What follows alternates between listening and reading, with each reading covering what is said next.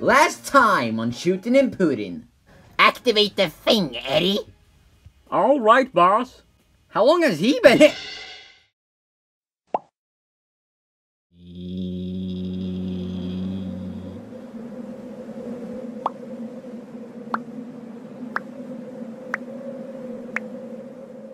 Here! Where'd my wonderful audience go? Did I lose weight? I can't stand up. I'm completely flat. I don't have any legs or arms. My mouth is on the side of my body and I only have one eye. And my vision is limited to only being able to see a slice. I'm a second-dimensional creature. Oh, then my audience should still be able to see me! Roll the intro!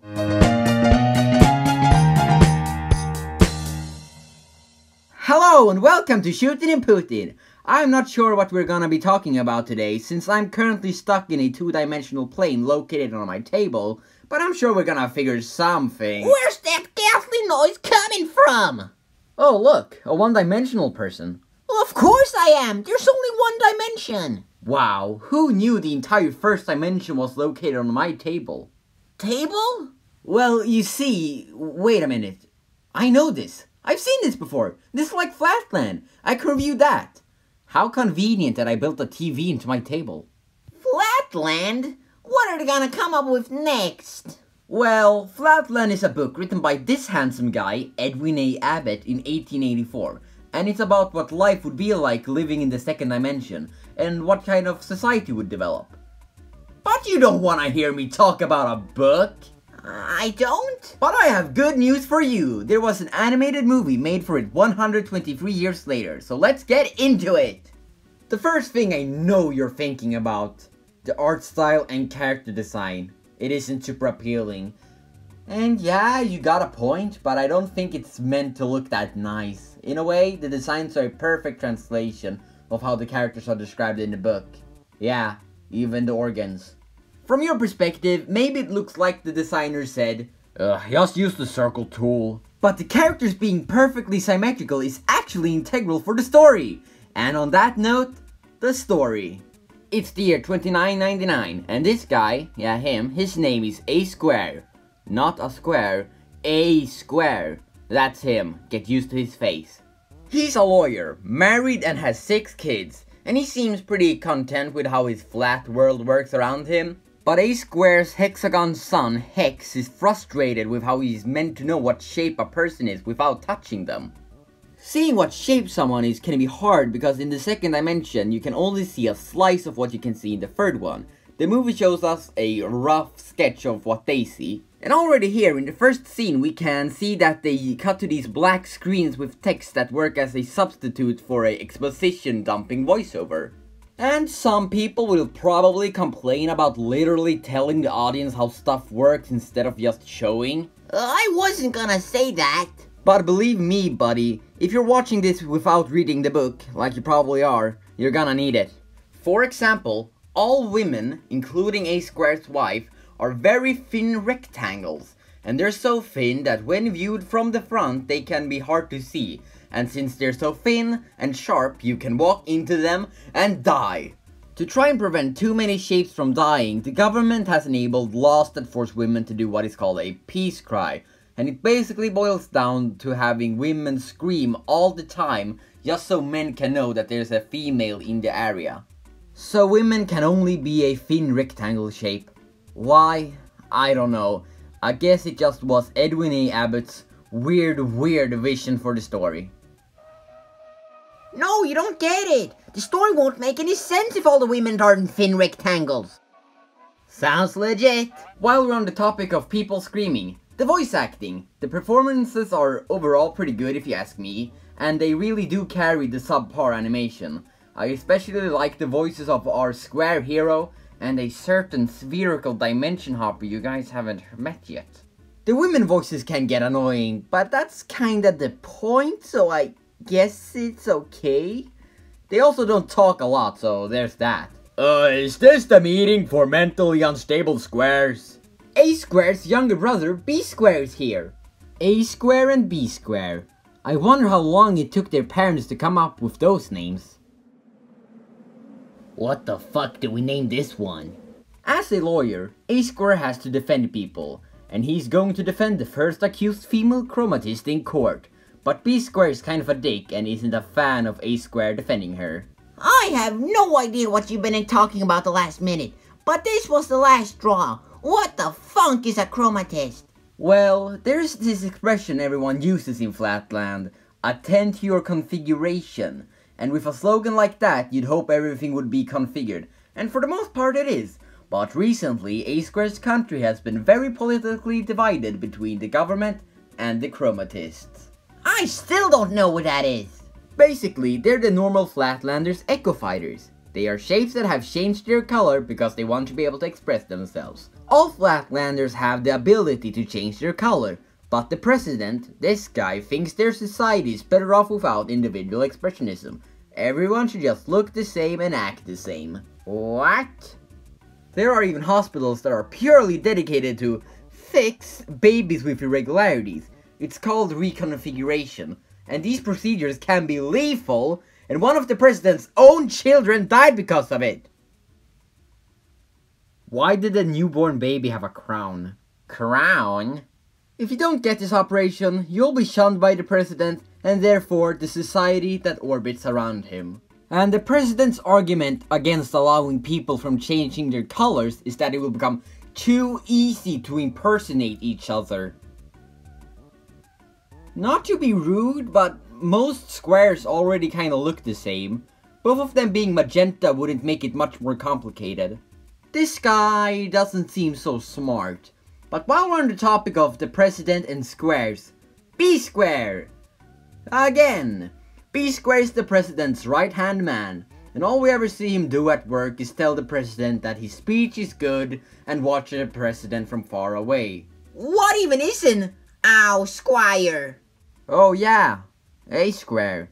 He was going to defend the first female chromatist. He was going to meet her at the prison she was being detained at. It didn't go so well.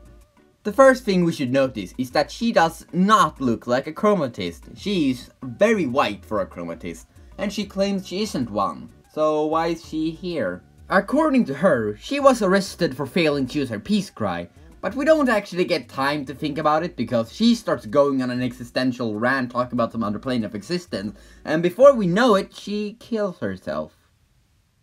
Ugh. Yikes. After witnessing something that traumatic, there's only one thing that can put your mind off it. Consumerism! The first thing A Square does after that whole incident is go shopping at the black market. He almost buys something called a glow point. All they do is glow, and they're really expensive, because they were smuggled over from the Northern Kingdom's border. What's a north? It's a direction that is non-existent in your dimension. And the Northern Kingdom is a chromatist kingdom that A Square's country is on the brink of war with.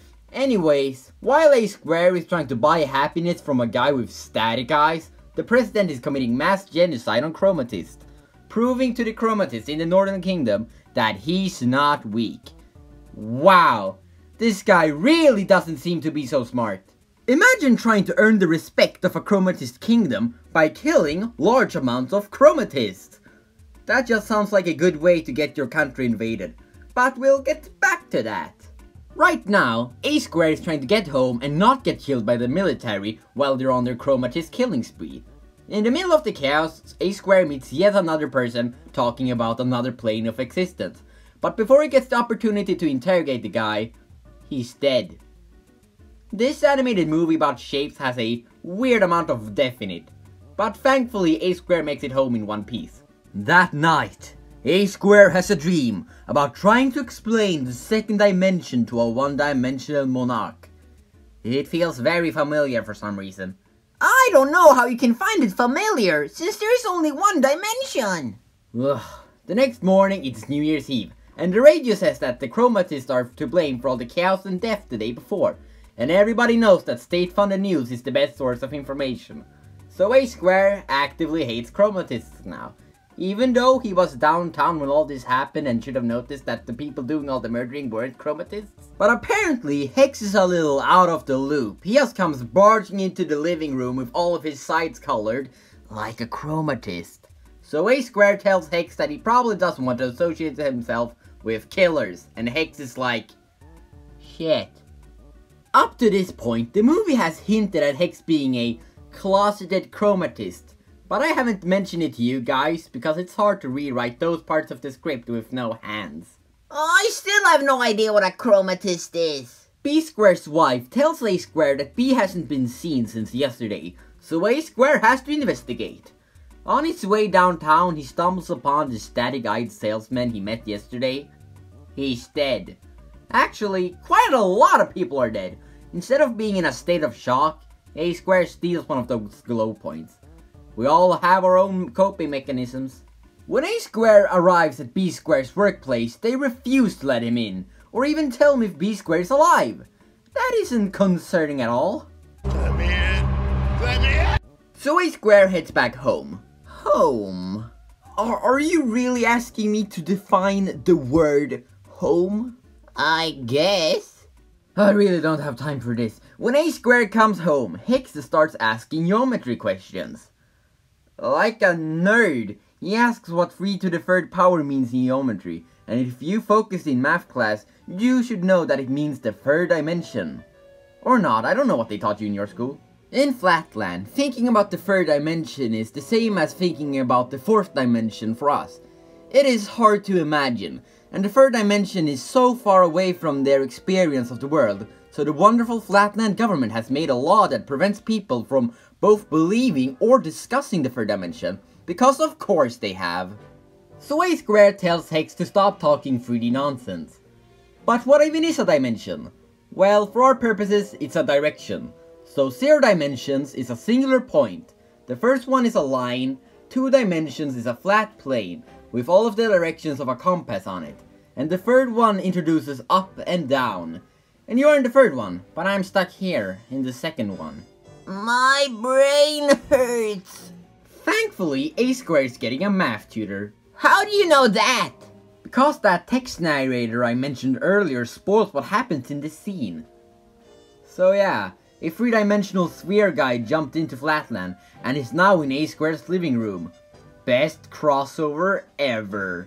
If a 3-dimensional object, let's say a hand, were to enter the 2nd dimension, from the perspective of a Flatlander, it would first look like a group of 4 objects spawned out of nowhere and eventually merged into one, while a 5th object also spawned.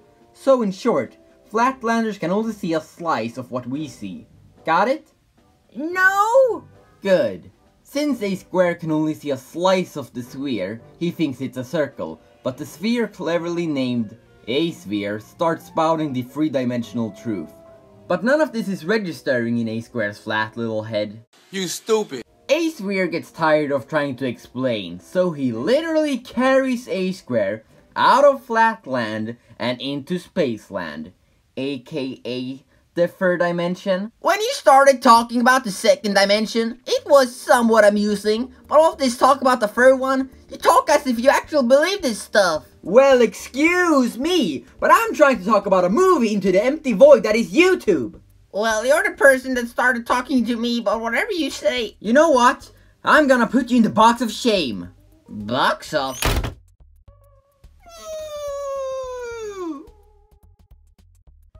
Where were we? When A Square is in the 3rd dimension, he finally starts to understand it, and they have a massive vibe session where A Square asks how some stuff works here, and A Sphere explains it.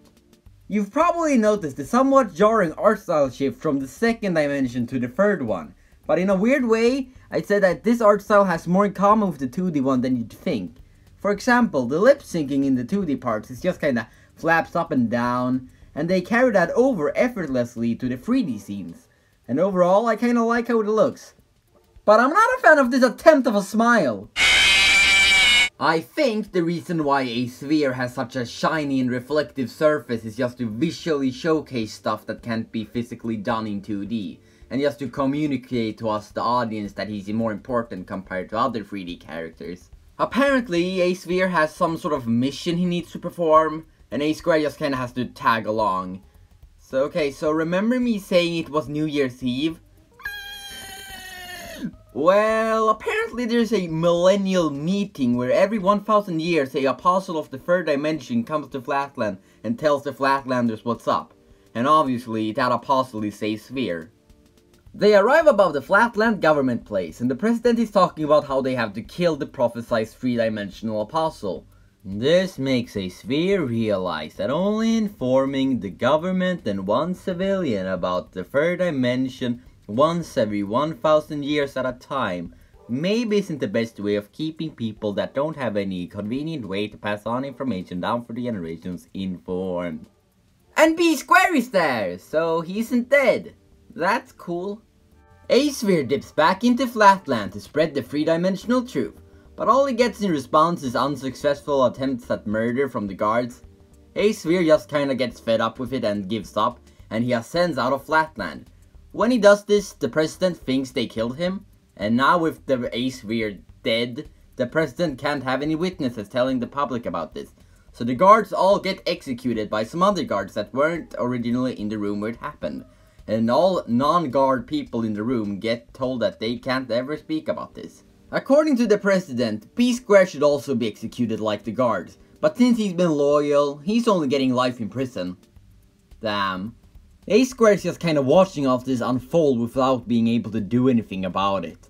Of what we see B-Square do at this meeting, it doesn't even feel like he even needed to be there. I think the president just wanted a reason to fire him without making it awkward. But yeah, A-Square is doing his best at getting their attention, but A-Sphere is just kinda like, Your brother is expendable. and then they plagiarize The Incredibles. Cue the triumphant return!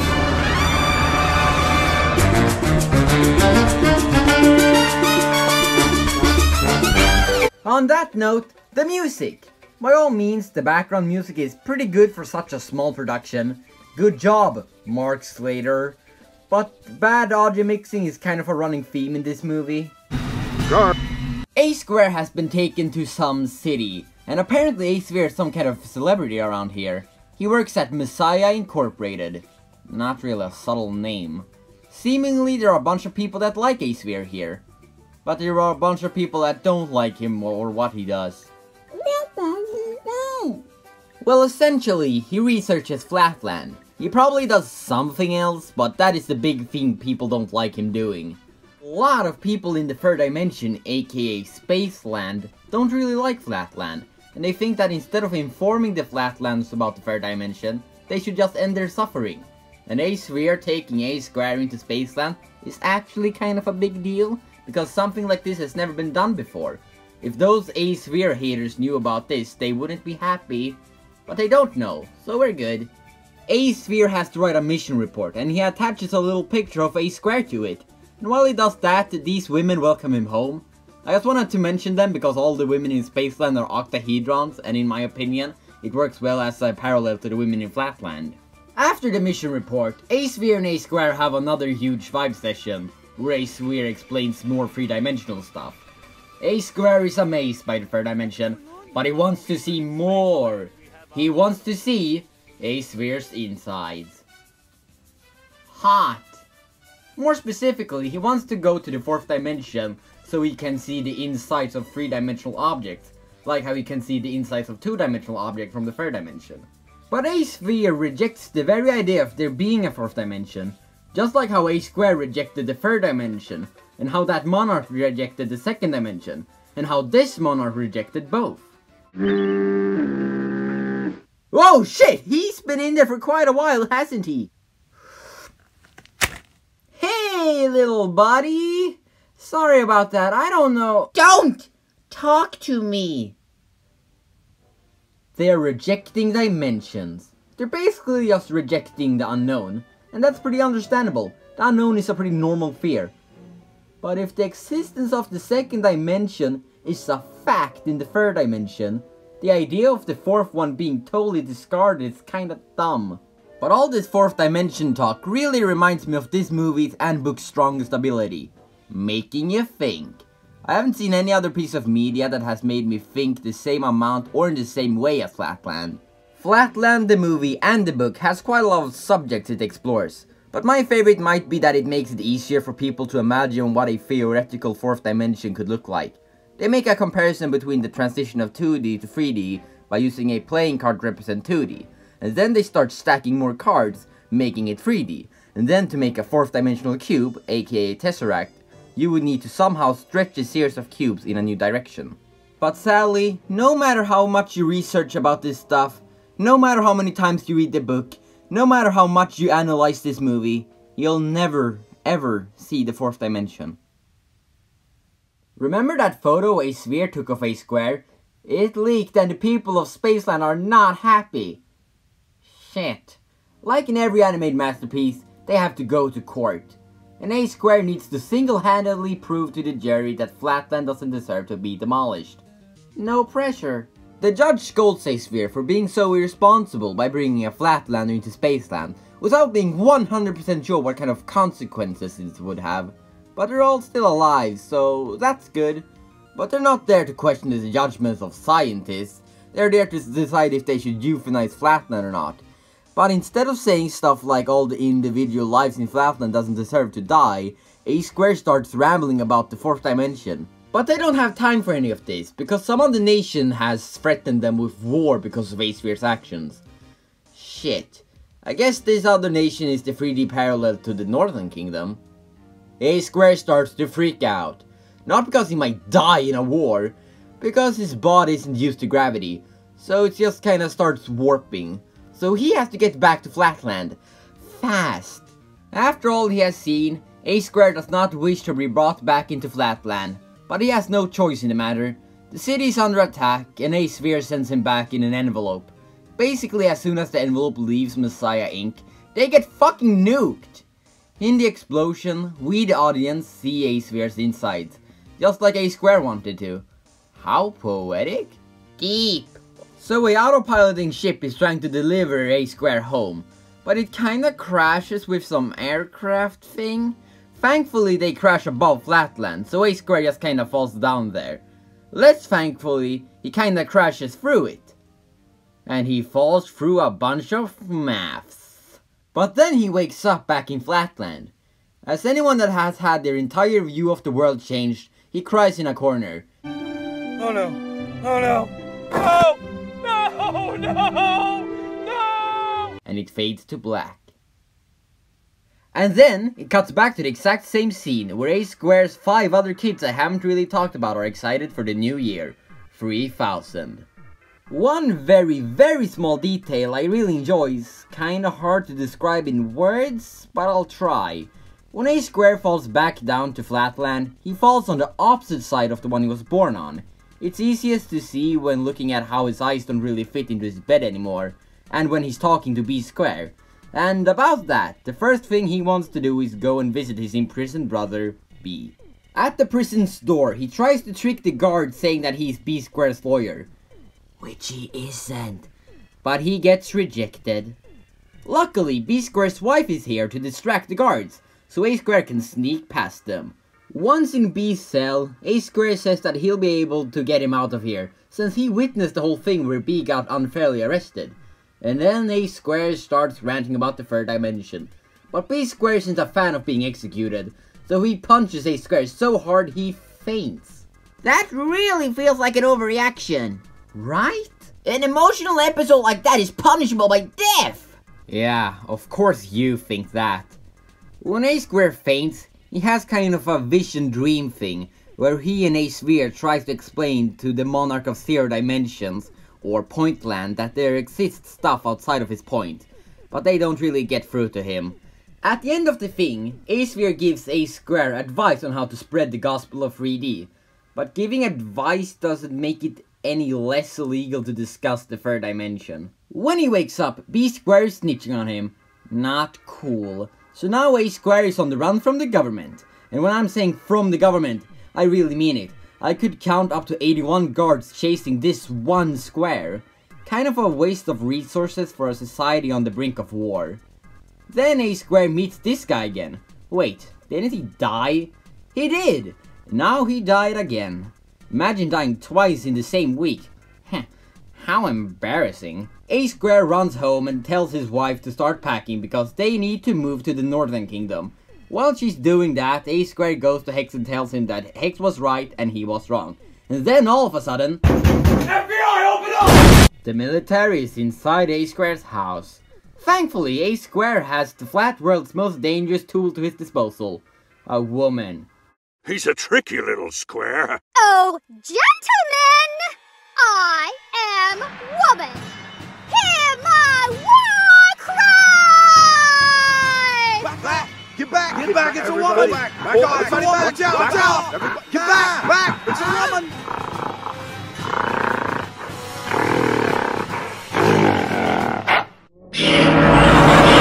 A-Square escapes and tells his family to meet him at the border of the Northern Kingdom. But when he gets to the border, the Northern Kingdom attacks.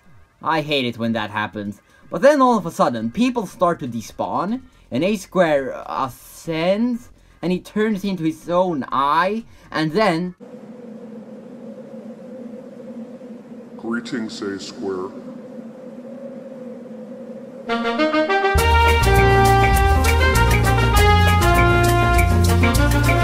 So that was Flatland. What a roller coaster of... I've had enough of your tomfoolery. You've barely even talked to me. You put me in a box. I don't even know what a box is. Worst two-dimensional messiah ever. Oh god, I kind of forgot you were here. Almost as if you were only put here as an afterthought to make my video more interesting. I'm so sorry. Is there anything I can do for you? Huh, don't think so. Ah!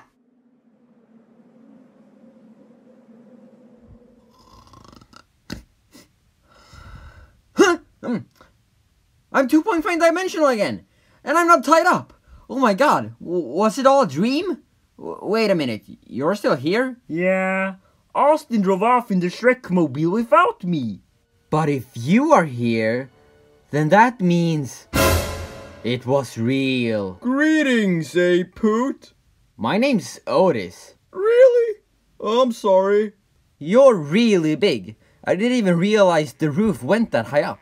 My name is A Tesseract, but you may call me Tessie. What the hell's going on? Just some interdimensional travel. Gotcha.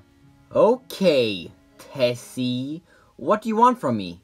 I was wondering how you could find enjoyment in the 2007 adaptation of Flatland. It's so weird. Well, I was gonna get to that, but I have some things I wanted to say first. So I'm gonna continue where I left off. Okay. So that mysterious voice. I think it's a 4-dimensional shape contacting A-Square. But I wonder what's gonna happen to his family waiting at the border now. Mom, I don't think he's coming. When it comes to being accurate to the book, this ending is kinda random. In the original book, A-Square gets arrested for his beliefs, and the entire book is written inside of A-Square's prison cell. But the idea of A-Square actually getting to meet a 4-dimensional shape is pretty cool. The movie is overall very good at being accurate to the book actually. The first 10 chapters of the book is basically just world building, and I don't know how, but the movie is able to build all of that into the story. It's actually kind of impressive. Everything in Spaceland is new. In the original book, all we ever get to see in Spaceland is a sphere, no other living shapes. But I really like the decision to show the 3-dimensional society. It works well as a parallel to Flatland itself. I actually own the DVD for this movie, and let me tell you, it's the gateway to one of the deepest rabbit holes I've ever stumbled into. So this movie has one of those weird thin DVD cases? Sure, you can see the creator's name here. Lad Hellinger Jr. I'll just call him Lad. As you can see, it's the special edition DVD, and to my knowledge the only edition. But the thing that makes it so special is that Lad himself has signed the disc, and it comes with a really cute message. Thank you for watching Flatland. I hope that you enjoy it and will recommend it to others. Feel free to email me with your thoughts.